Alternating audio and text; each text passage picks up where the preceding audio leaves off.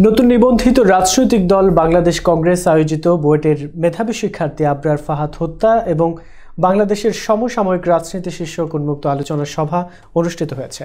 সকালে জাতীয় প্রেস ক্লাবের ভিআইপি লাউঞ্জে অনুষ্ঠিত সভায় সভাপতিত্ব করেন সংগঠনের চেয়ারম্যান অ্যাডভোকেট কাজী রেজাউল হোসেন।